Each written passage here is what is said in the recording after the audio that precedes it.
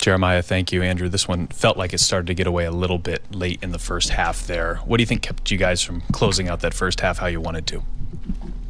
Just didn't understand that we needed to lock in a little more on defense and fly around, and they have two really good guards that make tough shots, so we had to just be better as a team on defense. The third quarter, you guys did respond offensively. You had 38 in the quarter. They had 36. Was it frustrating to feel like you corrected one problem and then maybe another crept up?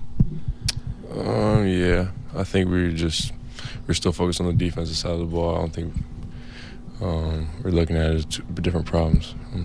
Yeah.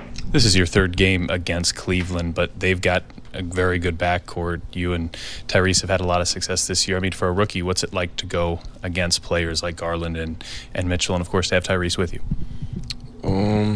It's exciting. That's what you sign up for. You're trying to play the best of the best and compete out there. So it's exciting to compete.